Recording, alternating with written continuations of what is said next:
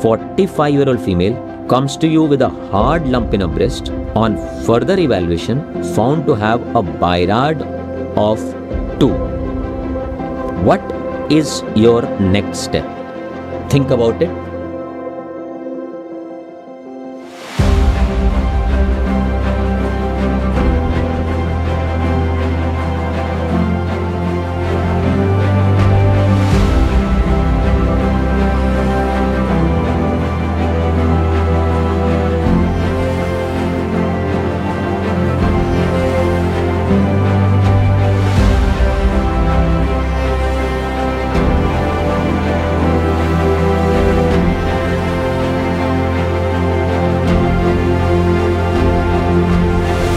So we have solved the custom module based on yesterday's topic.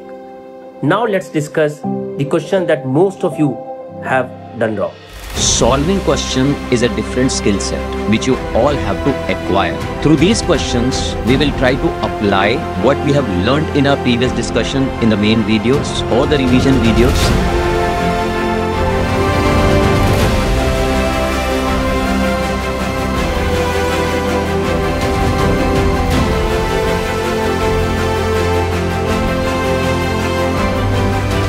So up till now, we've discussed about the management of various types of heartworms.